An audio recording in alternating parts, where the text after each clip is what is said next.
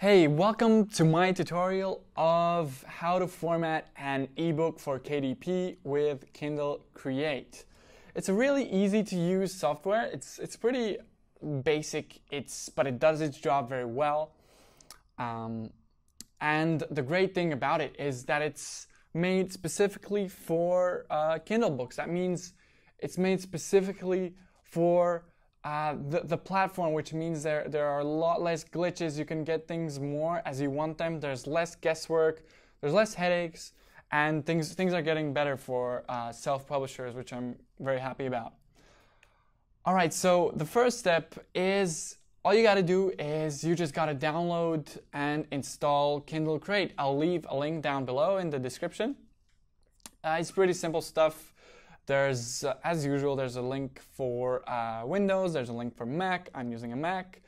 It takes up around, on Mac, it takes up around like 250 megabytes. Just download it, install it, follow all the steps. I won't walk you through it, it's very simple stuff. And once you've installed it, this is what this tutorial is going to cover for you. First, we'll import a book. I'll show you how to import a book. I'll show you the three options that they provide, the three book types that they provide, the software provides for people. Then I will show you how chapter selection happens, pretty simple stuff. Then I will walk you through all of the formatting elements, all of the customizing features within the formatting elements. It's nothing new. I'll just show you where they are and how they work. I'll show you some of the themes that they offer. Currently there are 4 that will probably change with time. By the time you're watching this video, there may already be way more. Then I'll also show you the preview feature. It's really cool that you get to instantly see how your book will be viewed on Kindle. It's something that we didn't have. It's a luxury that we didn't have before. It allows you to make the best experience for your readers, which is what everybody wants at the end of the day.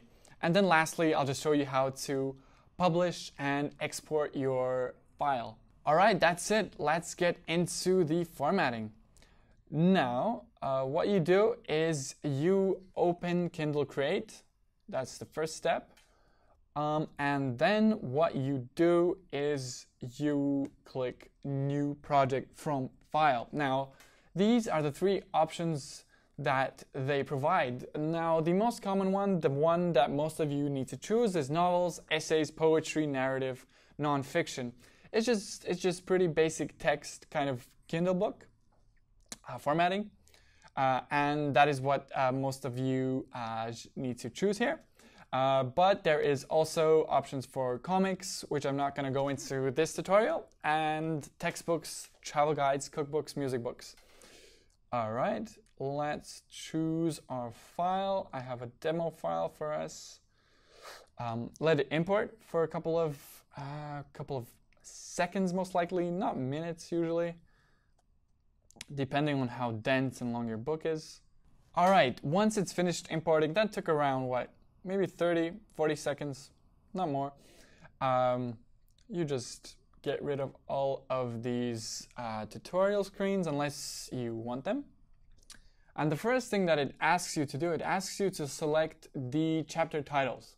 Now, it's usually pretty accurate, but you still may need to, for example, here I don't really want it to, I wouldn't want it to select the title page, accept selected, and next, blah, blah, blah. This, I'm not really interested in this stuff. You may, however, want to read it if you feel it helps you.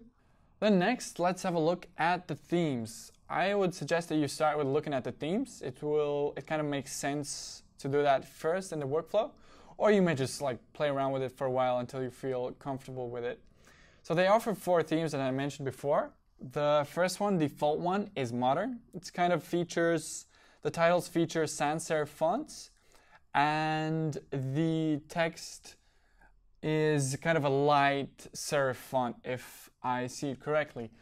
Then we got classic, which is a serif font. It features serif fonts in the title as well as the body text. Then it's Cosmos. It's more kind of has a more digital feel. And then the last one is amour, which is probably good for maybe romance books.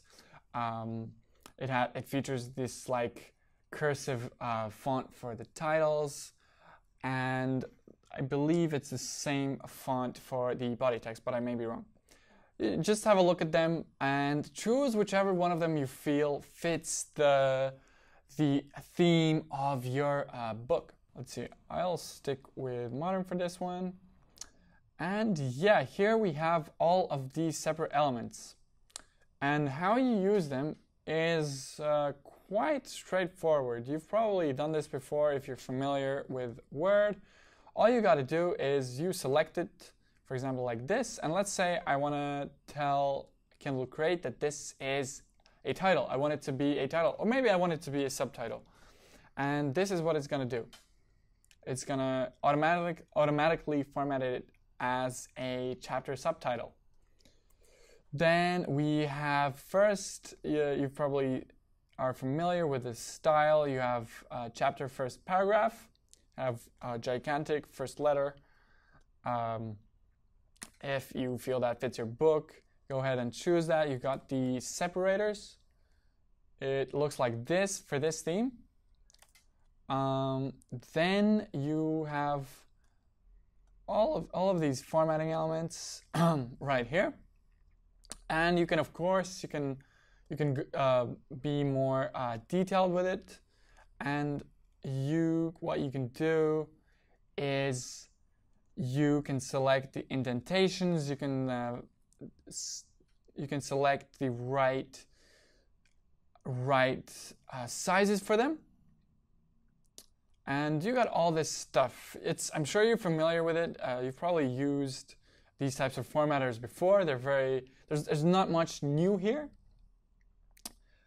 But this is how it looks. And as I mentioned before, the awesome thing about this is that we know for sure, whilst you're doing this, you know for sure that this will directly translate to Kindles.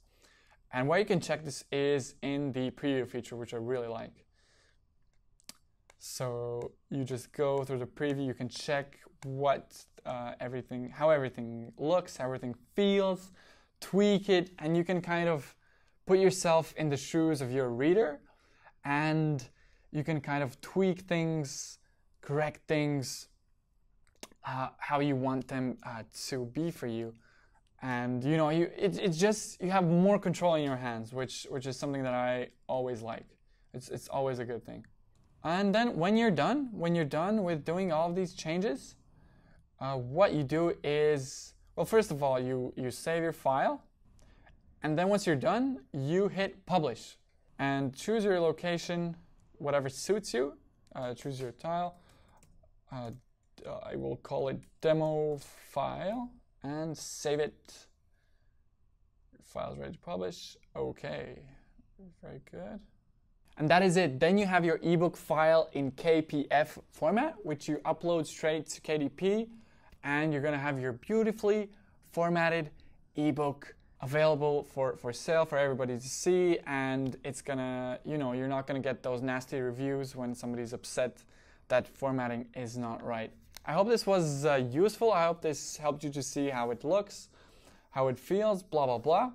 But yeah, it's simple, it does its job, and it does it well. I hope this was useful, and I will catch you soon. Bye. Thank you guys so much for watching. If you found this information valuable, please leave this video a like, and also do not forget to subscribe so you can get notified when we release new videos. And just one last thing before you go, I would like to invite you to get a free copy of our report, Best-Selling Book Marketing Checklist.